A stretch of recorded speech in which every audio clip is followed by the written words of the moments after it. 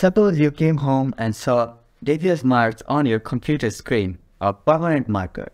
There is nothing left to understand that it is your children who did this. But don't take any stress because nothing is permanent in this world, and erasing the marks of permanent marker from your computer screen is easier than you think.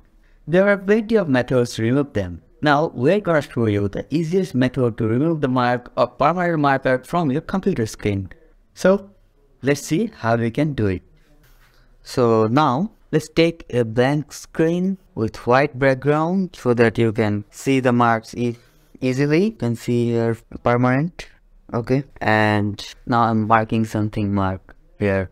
Like now let's try to remove the mark. So just you can't remove the mark because this is a permanent marker like this. See, it's not removing. So what you're gonna do is take a whiteboard marker. You can see this is a whiteboard marker. So just draw a line above the permanent marker, just like this. Okay, now take a hand towel and just remove the ink from the screen.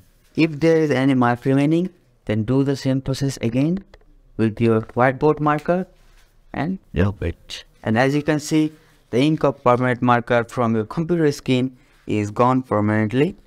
So that's all for today. If you don't have any whiteboard marker or temporary marker in your home, then you can use rubbing alcohol, toothpaste or permanent ink cleaner as alternative to clean your permanent mark from your screen. If